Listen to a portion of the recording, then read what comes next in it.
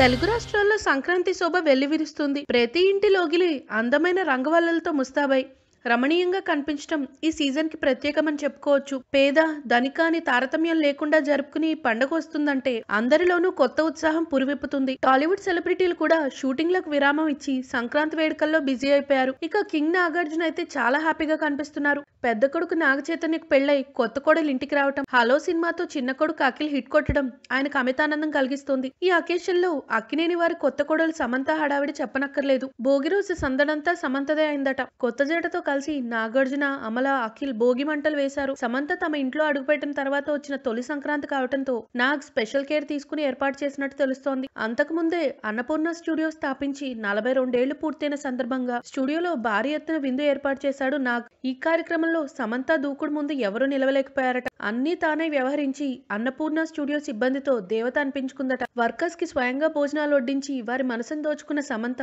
Centre of attraction గా నిలిచింది. అంతేకాదు తన జోక్స్ తో నాగ్ని సైతం మాట పట్టించడం విశేషమని చెప్పుకోవాలి. ఓ సందర్భంలో మై హస్బెండ్ ఈజ్ బెస్ట్ అని సమంత కమెంట్ చేసింది. సమంత సడన్ గా ఈ మాట అనేసరికి అందరూ ఆశ్చర్యపోయారట. మీ ఆయన బెస్ట్ అయితే మేం మంచి భర్తలం కాదా అని నాగ్ వెంటనే అడిగేశాడట. అయితే సమంత తడుముకోకుండా మా ఆయన మీ అందరికంటే బెస్టెస్ట్ అని రిప్లై ఇవ్వడంతో ఆశ్చర్యపోవడం నాగ్ వంతైంది. మొత్తానికి సంక్రాంతి సెలబ్రేషన్స్ లో నాగ్ ఫ్యామిలీ బాగానే ఎంజాయ్ చేసినట్టు తెలుస్తోంది. If you like the video, please like us and subscribe Tollywood Nagar.